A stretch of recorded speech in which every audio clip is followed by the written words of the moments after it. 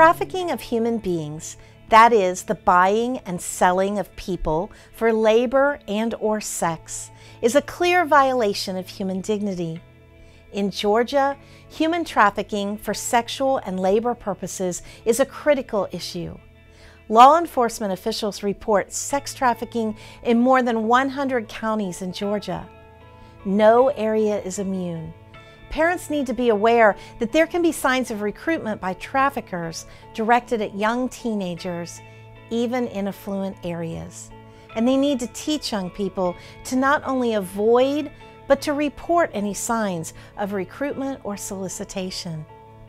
Not only should we be aware of the many forms of trafficking, but we must look for opportunities to call upon our lawmakers to protect those most vulnerable to this horrific life. Traffickers, both those selling and those buying human beings for labor or sex, must be held accountable through our justice system. And we must recognize that those trafficked, especially the young, are victims in need of a system of care.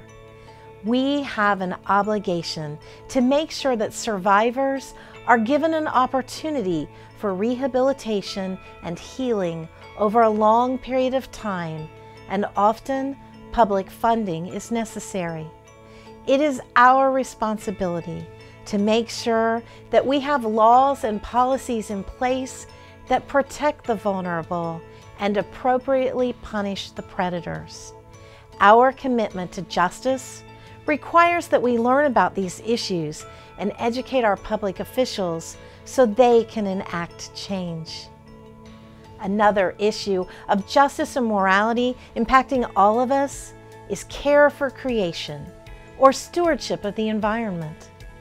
Pope Francis has spoken clearly about the need to protect all aspects of our common home.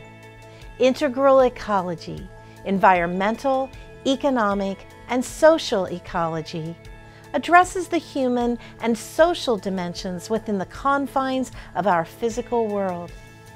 Pope Francis is also most eloquent in identifying the relationship between the poor and the fragility of the planet. He says in his encyclical Laudato Si that a true ecological approach always becomes a social approach. It must integrate questions of justice in debates on the environment so as to hear both the cry of the earth and the cry of the poor. Additionally, faithful citizenship relates the plight of the migrating poor with environmental degradation. The Archdiocese of Atlanta has implemented a Laudato Si initiative and renewed its Laudato Si action plan so that we as individuals, families, and parish and school communities can make a commitment to the care for creation.